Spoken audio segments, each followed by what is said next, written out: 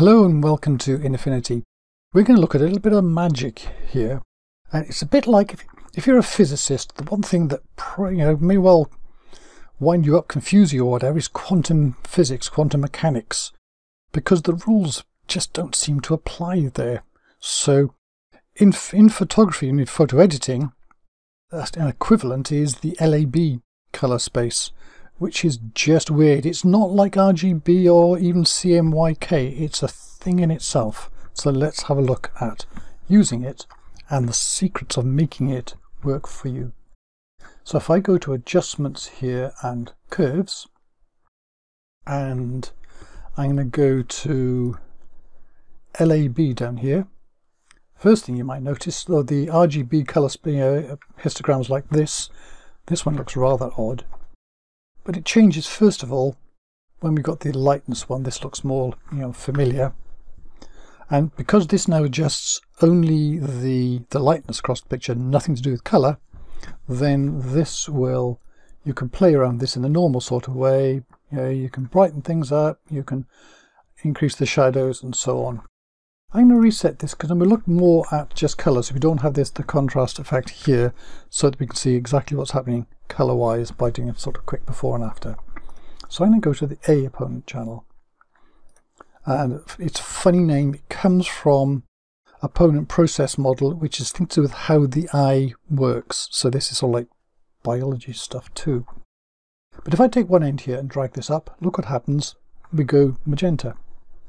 And if I go the other way, in other words below the diagonal, you get green. It's not a harsh green, but it's a green.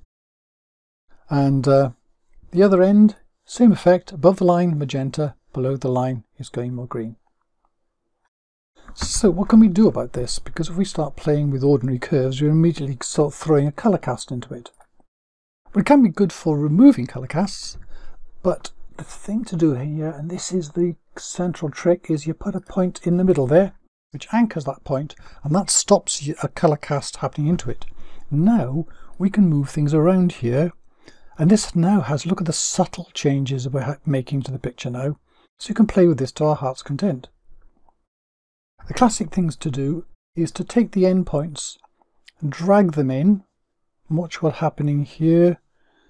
Look at there's some bits, see the shutters of the building, the roofs, the reds are kind of getting more because what we're doing here is we're steepening the line, so we're increasing the contrast. So you can do the same the other side, almost to make this a straight line.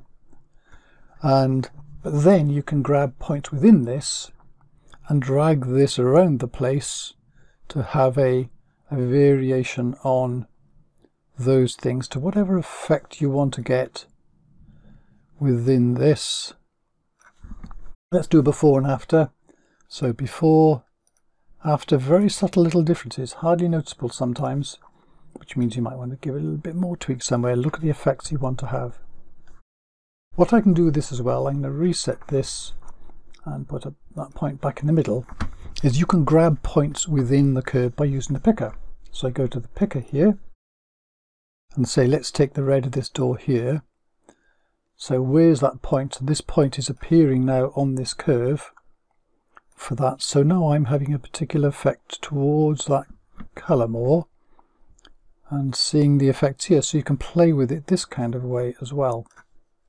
You can also see, well, does this effect bring this out more? Is this going to be helpful? Just look at what happens. And do this. To get rid of points on the curve, by the way, is you right click. Then let's go to the other one, B opponent. And again, same thing, but if we just have a look at this, if we go upwards, going above the curve is yellow. So not a harsh yellow, but it's yellow. And to the right, it's more blue. So below the curve is blue, above the curve is yellow. So let's anchor our middle point and play with the things here. In fact, what we'll do is let's go to the picker, take the sky, where's that? And see it's just below the middle there, so I pull that down, look, I'm affecting the sky. See the way it's affecting the whole picture, but the sky gets it in particular. So here's a way, instant way of fixing skies. This is curved up here, so I might bring this across a bit and pull this down a bit, or even let's turn this off. Let's show something here. Because I'm going to go down here, so below the curve is blue, so it's away from yellow.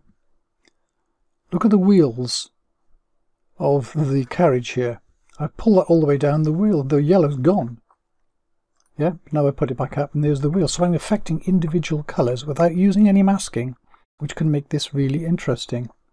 And going the other way, we get more of an effect that's accentuated. So there we go.